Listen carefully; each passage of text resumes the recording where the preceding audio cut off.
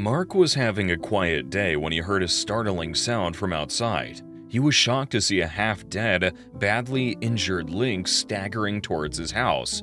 What he did next will surprise you. When Mark woke up that morning, he expected the day to be uneventful and boring as it always was in these parts of the woods. His small cabin stood isolated amidst a sea of towering pines. He hardly ever saw other people here, and the only animal company he got were the squirrels. As a lover of wildlife and nature, he knew that a clear separation between men and wild creatures was a sign of a balanced environment. So when his solitude was abruptly shattered by a sharp crash just outside the cabin, he immediately knew that something was wrong. Startled, he rose from his chair, heart pounding against his chest. Who could be out here in the dead of night? Gripping the doorknob with trembling fingers, he slowly eased the door open, revealing the darkness beyond. At first, all he saw was the inky blackness of the night, but then something moved in the shadows. A figure staggered into the dim light, its movements sluggish and labored. As it drew closer, Mark's breath caught in his throat. A lynx, battered and bloodied, her emerald eyes glazed with pain and her blood staining the snow where she stood. Frozen in shock, Mark could hardly believe his eyes. What was a wild lynx doing at his doorstep, and why was she so badly injured? Questions raced through his mind, but one thing was clear: the lynx needed help, and she needed it now. With a hesitant step forward, Mark reached out a trembling hand, his heart heavy with uncertainty. The lynx collapsed at his feet, her labored breaths echoing in the stillness. As he kneeled beside the injured cat, his heart clenched at the sight before him. Her once sleek fur was matted with dirt and blood, and her breaths were shallow and ragged. But it wasn't just her condition that sent a pang of sympathy through him. It was the two tiny bundles nestled close to her side, their fragile forms barely visible in the dim light. With trembling hands, Mark reached out to examine the lynx's wounds, his fingers coming away slick with blood. The injuries were more severe, deeper than he'd initially thought. It was a wonder she'd even made it this far. But as his gaze shifted to the two cubs huddled beside their mother, Mark's heart broke all over again. Their fur was dull and unkempt, and their tiny bodies were racked with exhaustion. It was clear they'd been through a harrowing ordeal, one they might not survive without help. In that moment, sympathy overwhelmed Mark, washing away any reservations he may have had. He couldn't turn his back on these creatures, not when their lives hung in the balance. With a determined set to his jaw, he made a silent vow to do whatever it took to save them, no matter the cost. The lynx was now collapsed at his feet, so he heaved her off the wet ground and onto the porch. Her small cubs followed, their eyes never leaving their mother's form. He could feel the heat radiating from her skin, a sign of the fever raging within. As he carried her inside, he couldn't help but marvel at the sheer size and power of the creature he held in his arms. Laying the lynx down on a makeshift bed of blankets, Mark began to assess her injuries. His heart sank as he saw the deep gashes crisscrossing her fur, evidence of a violent encounter of uncertain nature. Tears welled up in his eyes as he imagined the pain and suffering she must have endured. With careful hands, Mark cleaned and dressed the lynx's wounds, doing his best to ease her suffering with the limited resources he had. He knew that her survival depended on him, and he was determined to do whatever it took to save her. His hands moved with practiced precision as he tended to the wounded lynx and her cubs, drawing on years of experience in emergency medicine. Once a paramedic, he had spent countless hours responding to crises and saving lives, honing his skills under the most intense pressure. But as he worked to nurse the lynx back to health, Mark faced challenges unlike any he'd encountered before. Resources were scarce in the remote wilderness, and every step forward seemed to be met with 2 steps back. The lynx, despite his best efforts, showed little improvement. Her condition stubbornly refused to improve. And then there were the cubs.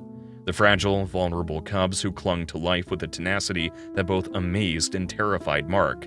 One of them, a tiny ball of fur with eyes that seemed too big for its head, began to convulse violently in the middle of the night, its body racked with fever. Mark's heart clenched at the sight, his mind racing with fear and uncertainty. As he worked tirelessly to save them all, doubts gnawed at the edges of Mark's mind. What horrors had the lynx and her cubs endured before stumbling upon his doorstep? And would his efforts be enough to ensure their survival?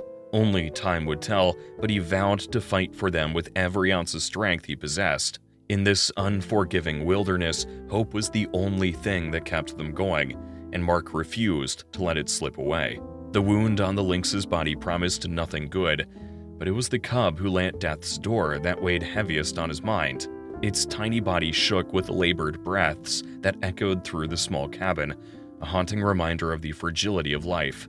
Mark worked tirelessly to bring down the fever, administering antibiotics and scoops from the jars of herbal remedies that he'd been making over the last couple of months he'd been in the forest. All this was in a desperate bid to save the cub's life. As he worked, a grim realization began to take hold in Mark's mind. The lynx's injuries were not the result of a simple accident or encounter with a predator. No, these wounds were inflicted with intent, the mark of human cruelty and indifference. The hunters who had attacked the lynx had shown no mercy, their actions leaving a trail of destruction in their wake. Anger boiled in Mark's veins at the thought of such senseless violence, but he pushed it aside, focusing instead on the task at hand. For now, his priority was clear: to save the lynx and her cubs, to give them a chance at life in a world that had shown them nothing but cruelty. As night fell and the stars twinkled overhead, Mark sat by the lynx's side, keeping a vigilant watch over her and her babies. With gentle hands, he fed the tiny cubs and tended to their needs, his heart swelling with hope as they responded to his care.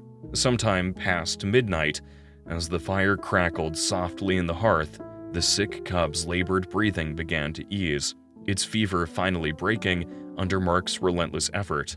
Relief flooded through him, washing away the exhaustion and despair that had weighed him down.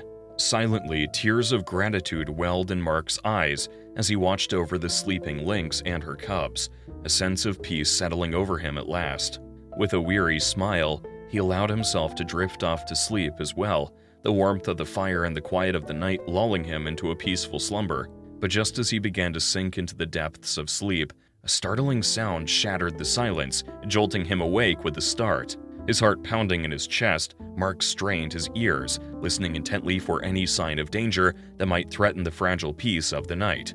He sat up, his senses on high alert, as he scanned the dimly lit room for any sign of danger. But to his surprise, it was not danger that lurked in the shadows, but the lynx herself, her eyes glowing in the firelight as she stalked towards him with a sense of fearful purpose. Frozen in place, Mark watched in silent terror as the lynx approached, her gaze piercing through the darkness with an intensity that sent shivers down his spine.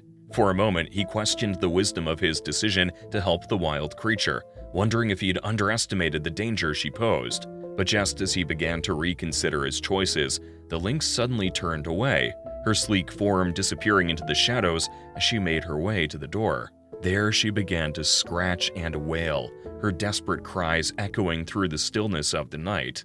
Confusion clouded Mark's mind as he watched the strange spectacle unfold before him, his sleep-addled brain struggling to make sense of the lynx's actions.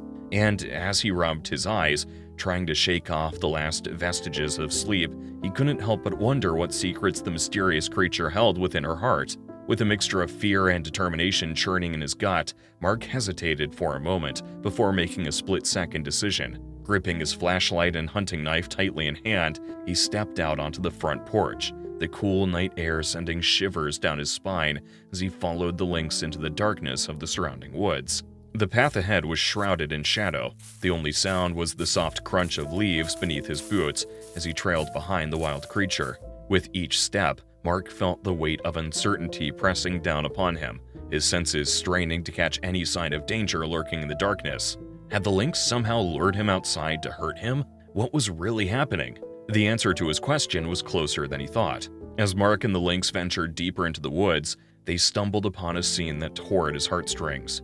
Lying on the forest floor, covered in dirt and blood, was a small lynx cub, the third of her litter, and the only one who hadn't been able to escape the massacre with her. The mother lynx approached the motionless body, her cries of anguish echoing through the silent forest as she desperately nudged her cub, hoping against hope for some sign of life. But as cruel fate would have it, the cub remained still and silent, its tiny body already cold and lifeless. Tears welled in Mark's eyes as he watched the heart-wrenching scene unfold before him, the agony of loss etched into the lynx mother's every movement. Unable to bear the sight any longer, Mark stepped forward, gently cradling the lifeless cub in his hands. The lynx watched him closely, her once fierce gaze softened by grief as she followed him to a small bank by a nearby stream. With trembling hands, Mark dug a shallow grave in the soft earth, carefully placing the tiny lynx cub within. The mother circled the makeshift grave, her mournful cries filling the air as she bid a final farewell to her beloved offspring. In the quiet stillness of the forest, Mark stood solemnly by the grave, offering a silent prayer for the departed soul. And as the lynx mother turned away, her heart heavy with sorrow, Mark knew that he would never forget this moment. Together, they walked back to the safety of his cabin, their shared sorrow binding them together in a bond that transcended the barriers between man and beast. And as the first light of dawn broke over the horizon, Mark knew that their journey was far from over. But whatever lay ahead, they would face it together as allies in the wilderness.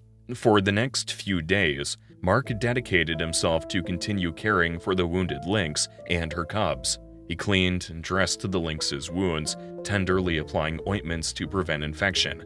The gashes on her flank, jagged and raw, spoke of a struggle against a force far greater than herself. Poachers and hunters, driven by profit and bloodlust, stalked the forest with impunity, leaving death and destruction in their wake. And now, it seemed, the lynx and her cubs had fallen victim to their relentless pursuit.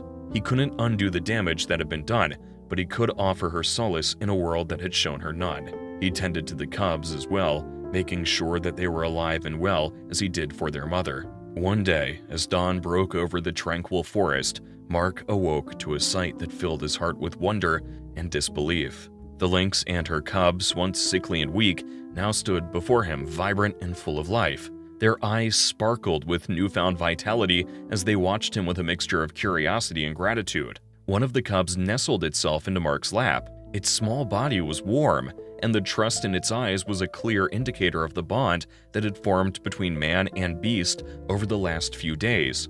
Mark's heart swelled with emotion as he gazed upon the lynx mother, her majestic presence a reminder of the miracles that could be found in the unlikeliest of places.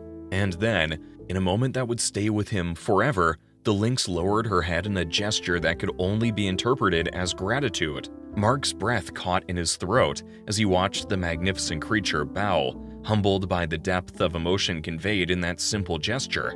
With a sense of awe and reverence, he watched as the lynx and her cubs made their way to the open doors of the cabin. As they disappeared into the dappled light of the forest, Mark knew that their encounter had been nothing short of extraordinary. As the lynx and her cubs disappeared into the forest, Mark felt a renewed sense of purpose stir within him. Their brief encounter had opened his eyes to the harsh realities of the world around him, and he knew that he couldn't simply stand by and do nothing. With determination burning in his heart, Mark set out to make a difference. Over the next couple of years, he returned to education to learn about wildlife and join campaigns that worked to save it. Soon, he found a conservation foundation dedicated to protecting the rights of all creatures great and small. Drawing from his own experiences, he launched campaigns against illegal hunting practices, shining light on the atrocities committed in the name of greed and power. But amidst the chaos of his crusade, Mark never forgot the lynx and her cubs. Their memory fueled his passion, driving him forward even in the darkest of times. And as the years passed, their legacy grew, a beacon of hope in a world fraught with despair.